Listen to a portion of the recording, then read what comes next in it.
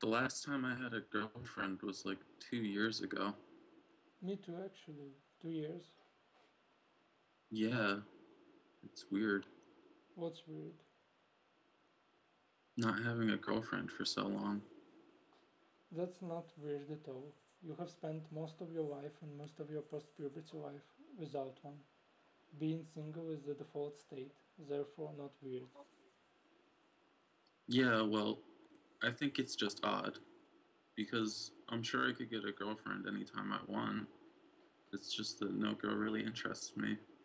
Yeah, sure you could. I think I could. Girls like me, trust me. And I've always gotten along with girls better than with males. It's just that, Perhaps you're gay? no, I'm sure I'm not gay. Actually, I do know a girl that still interests me. My ex. She still interests you? How? Do you talk occasionally?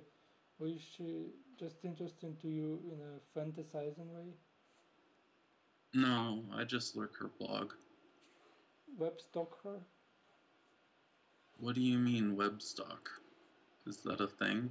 Yeah, it's when you stalk someone online. Pretty self-explanatory. Right. So, what kind of blog is that? What things does she post? Cooking recipes, nudes? No, it's a Tumblr. She posts some poetry. She writes poems. Interesting. And what about those poems of yours that you mentioned? You should read some to me. I don't know, man. Feels weird reading my poetry to some guy I just met online. What do you mean just? It's like the second time we're talking. By web standards, we're beyond acquaintanceship by now and are well into friendship. I mean, you haven't deleted me yet. Yeah, but it's still awkward for me. I don't really know you. Come on, you know me. We've talked about me, I right? think I want to separate my offline and online life as much as possible. That's ridiculous and absurd. You seek conversations with strangers online in the first place, and then detach yourself superficially. I think it's stupid and insincere. I'm not insincere. Then read some poetry. Come on, I'm very open-minded. I'm curious. Okay. Give me a sec.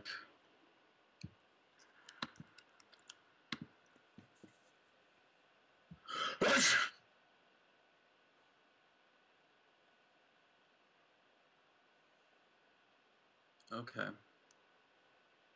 So, this poem, I haven't actually read it to anyone offline or online. Is it recent? Not really. It's just too hardcore for real life.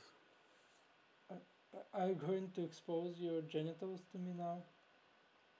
What? You're being so slow and mysterious. And then you said it was too hardcore. Perhaps you are gay? No. So, the poem. It's titled Beautiful versus Ugly.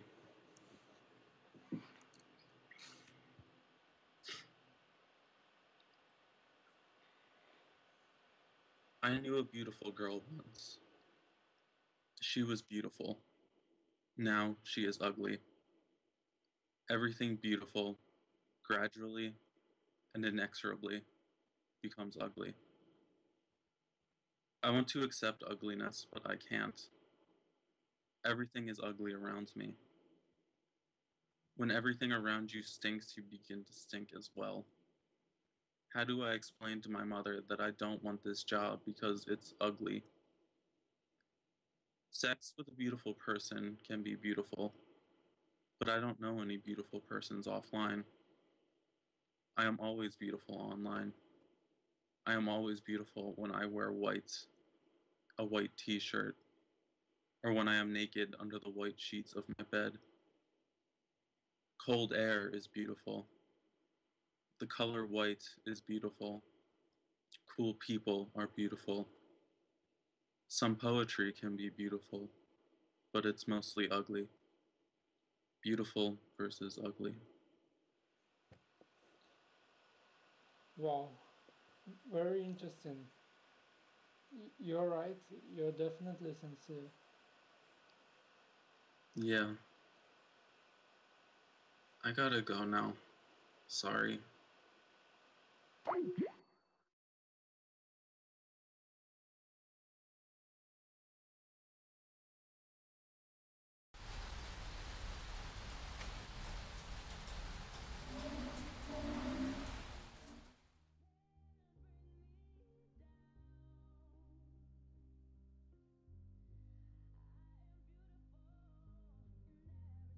Can you hear it? This is crazy. The neighbors have played this song like 20 times in a row already. So annoying. It's Beautiful by Christina Aguilera. Do you know this song? I think it was popular like a decade ago. You are beautiful in every single way. So stupid. They play it over and over again. The most annoying part is that I can barely hear it. It's so faint. Like, if they stopped playing it, I would still think they are still playing it. Makes me nervous. Yeah, can you hear it?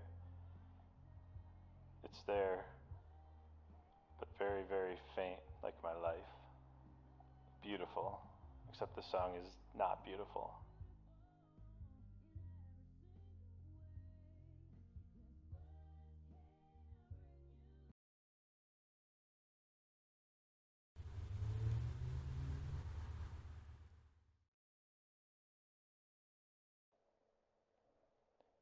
Yeah, this is where I live. Just going for a walk. The stars are twinkling tonight.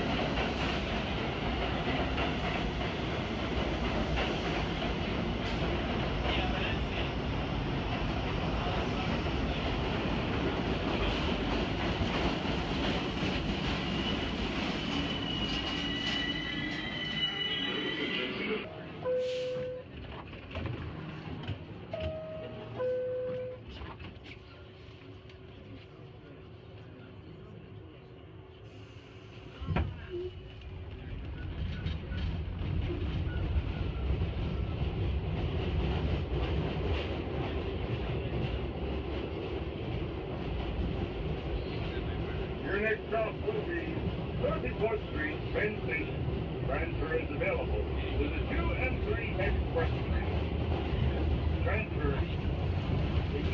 connection is available to the Long Island Railroad, New Jersey Transit, and the Amtrak train. Your next stop, 34th Street. This is it. This is my favorite alley. I think it was an instant favorite. I have this third-person memory of it. Like I was walking down the alley with Joan one night, and this guy, an acquaintance, saw us from the street. He didn't come up to us, and I didn't see him. Later, he told me I looked happy. Really stuck with me. Every time I think about this place, I visualize myself walking along the alley with her, with a happy expression on my face, in third person. The memory is very cinematic and very sentimental. Yeah.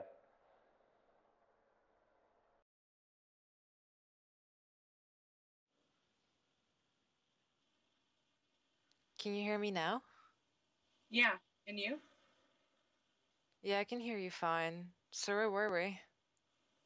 Like I was saying, I had this dream where I visited you in New York, and the city was so bright and shiny, and I wanted to stay. But I woke up, and it's still this fucking place. And I'm still here, you know? I had never had this ambition to move out or to leave for another place or something like that, you know? Like wanting to move forward, but you can't. I lived through all this in the dream, and all the emotions have stayed with me. What do you think? I think you're trying too hard. I don't know. Talking via Skype is distracting. I think that if I fantasize about something too much, it will never actually happen. You must be fantasizing about having a boyfriend a lot, in this case. Ha ha ha. I do fantasize about boys a lot, though. When I see a cute guy, I can't look away. They're usually the loners, you know, silent, lonely guys. That's who I'm attracted to. I concur. Loneliness can be attractive, like a black hole. I imagine them being actually interesting, and when I talk to them, they always turn out predictable and banal. Kevin wasn't so banal, was he? Why do you always have to bring him up? You always seem so carried away when talking to him. You two are like two little birds, chatting away about your stuff. I was obsessed with him back in the day, in the distant past, but the obsession faded pretty quickly. I'm not attracted to him at all today. To kiss him today would be like filling my mouth with salt cod. That's harsh. It's how I feel. He's so self-conscious and ingenuine and fake, it makes him ugly. Unlike you, I'm actually concerned about things. Or persons being ugly or beautiful. Sure. You know what? I want to record you reading your poem. What for? It's a memento. Anyway, I don't want to read it again.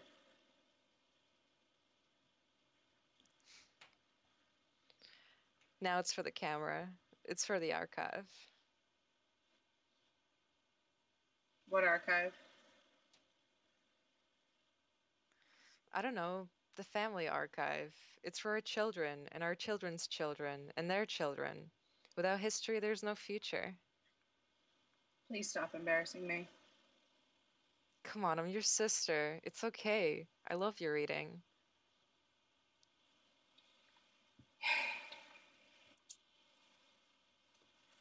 Okay, the title is The Same Sweater. I've worn the same sweater every day for the past 3 years. I have no real ambition but to eat without sharing and sleep as much as I want to. Don't call me stupid. Don't call me square. Don't call me a future old maid because I don't care. I work very hard to keep my dignity and grace and to save my face. You walked me to my door and took a picture. I never saw that picture. Find it and send it to me. Am I wearing the same sweater in the picture? I must be. Has my face changed much since then? It may have. Why do I have to change for all you people? The street is loud. All the noise, it's so grotesque. How am I supposed to create beautiful things with all that noise, all the deviousness out there? The noise annoys me. People, humans, persons annoy me when loud. It takes so much effort to get to know a person. And often they turn out a lot less than awesome. How do I win? How do I prevail in this game? Maybe I just want to be left alone. I think I'm better off alone. Next week, I'm turning 20. I will stop being a teenager. I think I will die a little more when I turn 20.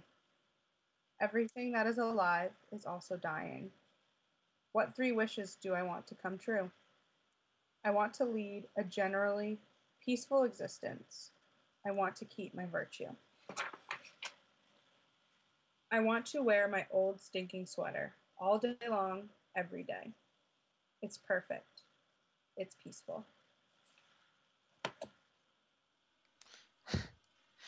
It's so good. I mean it. You should ask someone to come up with some funky beats and turn it into a rap song or something. Bad idea, actually. Oh, whoops.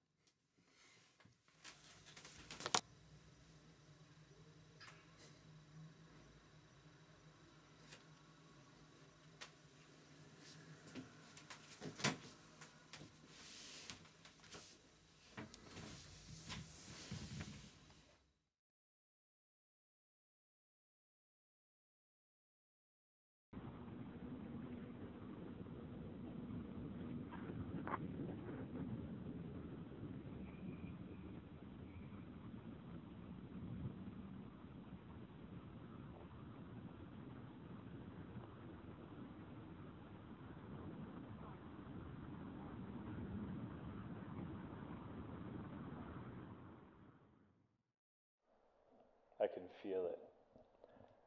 I can feel it in the air, the sun, the wind. The internet is all around me. The poetry is in the air. The poetry is in the air.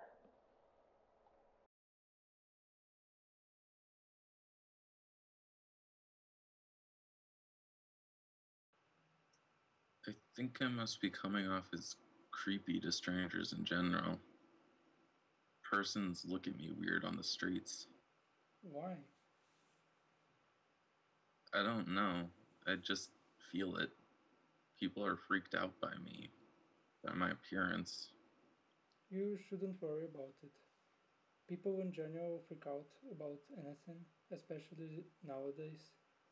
If random people are freaked out by your appearance, it is because you are different and you should embrace that. I guess. What do you think? About what? About my videos, my poems, about me. Well, I think that you are weird. Uh, Any new poems?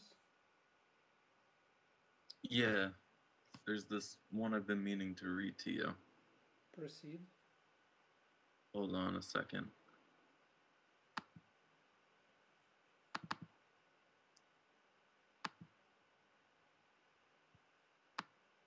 Okay. It's called Stranger on the Internet. I'll start. A stranger on the internet. Hello, stranger. You're faceless and silent. You're creepy and sad. You have no life. All you do is being on the internet all day long. You have a blog and a Twitter. You leave comments on the internet. You use a photograph of some other person as your user picture. In real life, you are a regular person of flesh and blood. I am terrified by the fact of your existence in real life. If I ever see you in the street, I'll feel compelled to cross the street. You are a musician and a photographer on the internet. You post fan art on the internet. You are a poet on the internet. Your poetry is exceptional. Your poetry is beautiful. Your beauty is overflowing the online world. I can feel the poetry in the air, the sun, the wind. The World Wide Web is all around me. The poetry is in the air. Your poetry is in the air. Wow, I love this one. I think it is the best one I've heard from you so far. Thanks. Want to hear something funny? I have an ex that writes poetry as well. Yes, I remember. She posted this new poem maybe a day after I posted mine, and there's a line in hers that sounds too much like mine. Like, in my poem, it's the World Wide Web is all around me, the poetry is in the air, and in hers it's something like the poetry is in the light waves, the World Wide Web is rainbows. Interesting. An interesting synchronicity, right? Well, perhaps she just ripped you off. Yeah, I thought about it. That would mean she follows my Tumblr, you know? Maybe she does like me after all. Maybe, or perhaps it's just a coincidence. You can't be certain. I doubt it. I don't believe in coincidences. What does that even mean? Coincidences don't just happen. They are caused.